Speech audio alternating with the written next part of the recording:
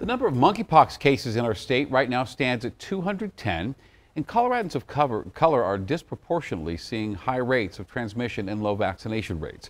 According to data from state health officials, white Coloradans make up 53% of all cases. They also represent 67% of Colorado's total population. Black Coloradans make up 13% of the cases, despite just making up 4% of our population.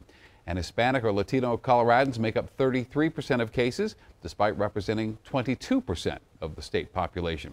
Accessible health care also making it more difficult for these communities to get vaccine access. And Denver 7's Micah Smith spoke to two organizations hoping to help.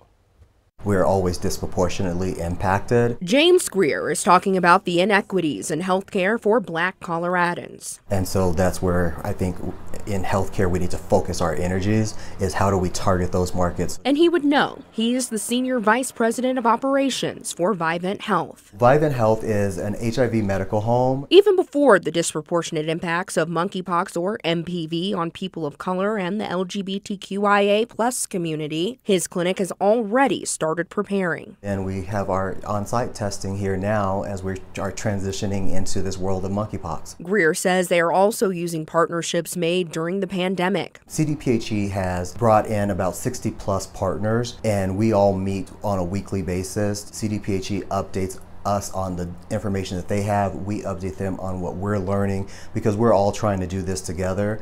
There's only so many vaccines. It has to do with resources. It has to do with access to health. Tony Baruti, Center for African American Health Board Chair, says MPV's impact on Black communities is not a result of genetics or being more susceptible, but a result of accessible health care. When we talk about access, it's really looking at the communities itself and what resources are coming into those communities. We have federal funds that are set aside specifically for health equity. But Baruti says that funding doesn't always trickle down. One thing that we would like to say to the state local leaders is that currently there's no funding for community outreach for vaccinations for monkeypox. Baruti says combining state funding and the trust they've already built in Black and brown communities could help nonprofits like hers reach patients that are most at risk. Reporting in Denver, Micah Smith, Denver 7.